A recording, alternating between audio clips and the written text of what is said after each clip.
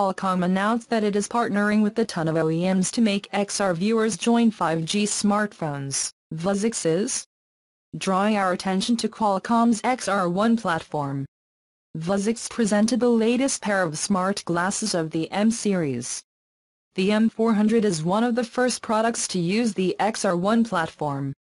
Snapdragon XR1 was first revealed in May last year as a chipset for the main independent AR and VR headsets. At that time, Qualcomm announced Vuzix as one of its 4 launch partners. Vuzix says it will run on the latest version of Android when it launches later this year and offers USB-C connectivity.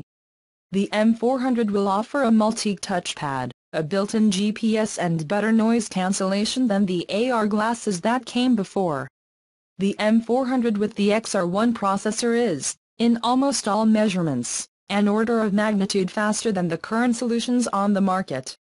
The M400 will go into production in volume this summer, which probably means we'll see it sometime later this year.